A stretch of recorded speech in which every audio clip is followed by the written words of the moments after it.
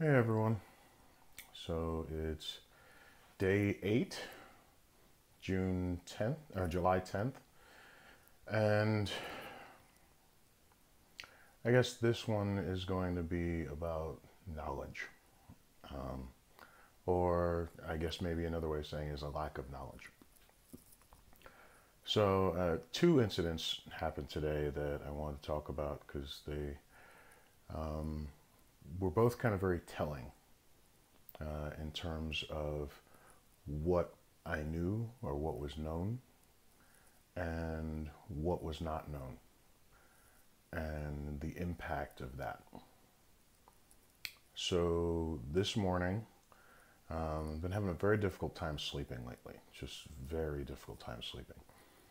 And I really didn't get any sleep last night. And right before it was time for the boys to get up for school, probably about an hour before, I decided that I was going to try and meditate so that, even though I was tired, hopefully I'd at least be centered enough to, you know, get them through the day and, hopefully get me through my day. And I was about 20 minutes into my meditation, and I can hear that the boys are up and they're downstairs and playing. And all of a sudden, I hear that telltale whine that something happened that one of them didn't like, and I can hear the footsteps coming up the stairs. And I already know I'm getting ready to hear about it. Somebody did something to someone. And my son comes in and he tells me that his brother threw something at him. And I know how they play. They don't often throw things directly at each other. It's exceptionally rare, actually. So I asked, was it intentional? And he said, yes. And I said, how do you know? He said, well, he threw it right at my chest.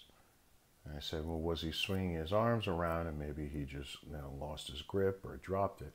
He said, no, he deliberately threw it at me like it was a baseball. And I said, okay. So I called his brother up. And at this point, I'm still, kind of coming to from my meditative state. So this is probably as close to yogi as I get. And his brother comes up, and I asked him what happened. He said, yes, he did throw the thing at him. And I said, why did you do that? And he said, well, he took it from me. I went, oh. So you had it in your possession, he took it from you, you took it back. Then what happened? He said, well, then he started whining that he wanted it back, so I threw it at him. Oh, okay. And so I look at the son that came to me first and said, why didn't you tell me that you took this from your brother and that's what started all of this? Now, this is not new. This is something he's had a habit of doing. He's very quick to tell on what other people have done, very slow to report on what he did to contribute to the situation, or in some cases, start the situation. And he comes back, and I asked him, I said, did you take the object from your brother? Now, mind you, they're standing right next to each other, less than a foot apart. And both of them are standing within a couple feet of me, sitting up in my bed. And he goes, no, he gave it to me. And I just looked at him like, really? Really, dude? And he comes back and goes, no, I took it. And I had to tell him, I said, I was on your side. I was actually on your side, even with the whole take and take back. The point of throwing it at you was a step too far. Until you started telling me a lie about your brother in front of him and in front of me for no good reason. You already knew you were caught. and you still tried to tell me a lie.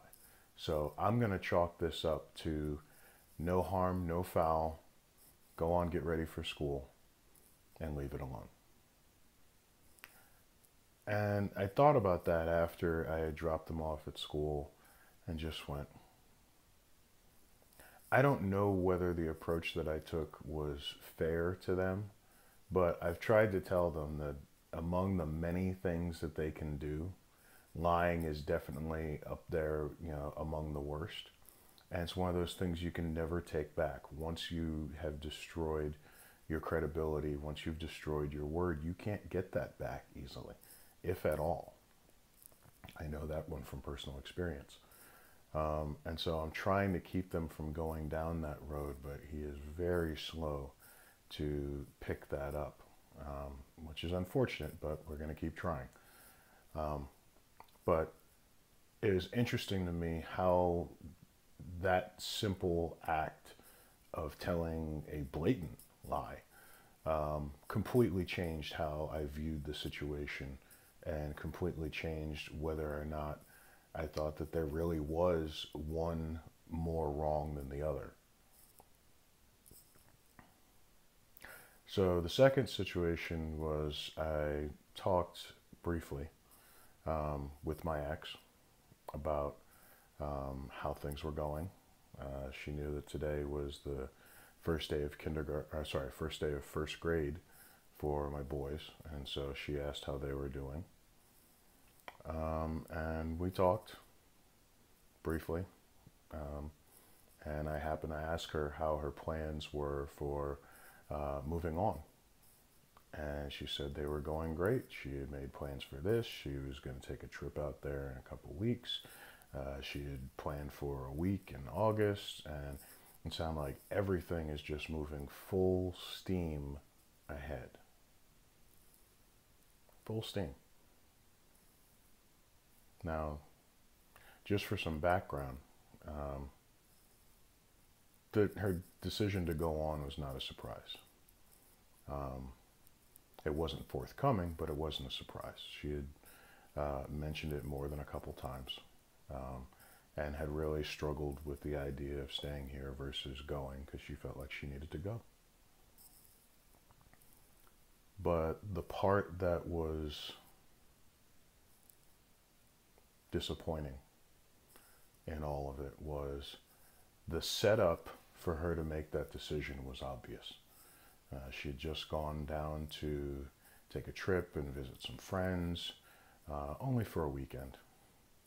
And then all of a sudden after that trip, she's hiding, not saying anything for about a week and a half.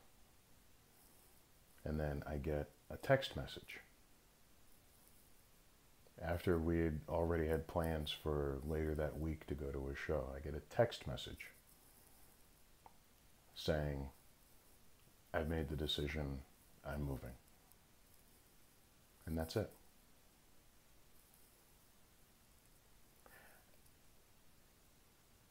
And while, like I said, the decision for her to move on was not surprising. It wasn't something that you couldn't see coming.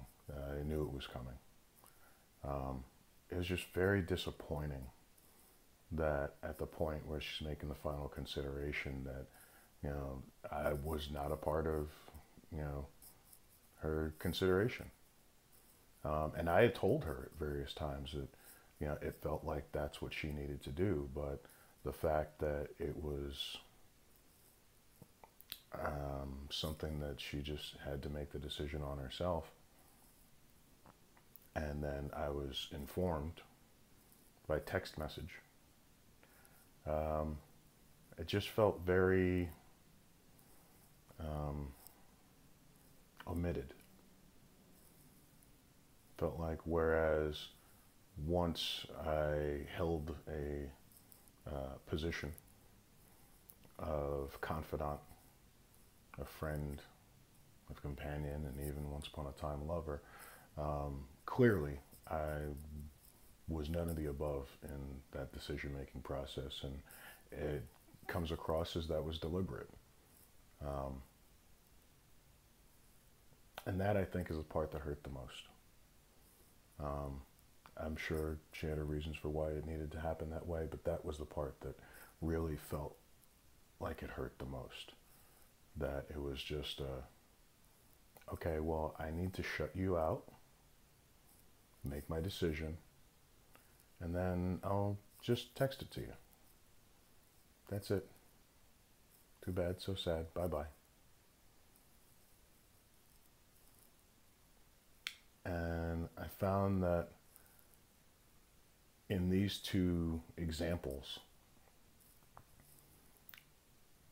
I found the two things that really just irk me and are two things that I don't think I can or am willing to tolerate going forward, which is blatant lying, just outright lies. And omissions. People think lying is something you do forthright. You have to tell somebody something that's not true. But I think omissions in many cases are just as dangerous, just as hurtful, and just as deadly as outright lying is. Because to whatever degree you know, there's information that somebody else wants to know, needs to know, would like to know, or would like to be a part of. And if you're intentionally keeping them out, if you're intentionally pushing them from that discussion, that decision, that whatever, it says more than words ever could in terms of what that person is in your life, who they are to you, and what you felt you needed to do in order to make your move.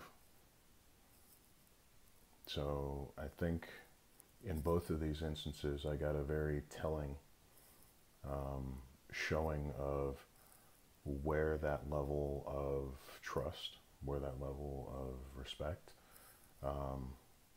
where that level of intimacy is or isn't. And it hurts. It sucks. It's something I hope I don't do to people. It's something I hope I won't do to people. But I think I'm going to go with Maya Angelou's line on this one. When somebody shows you who they really are, believe them. All right, well, that sums up the day. Like I say, as always, I don't have the answers. I'm just asking the questions. So the journey continues, and hopefully bigger and better things to come. Take care.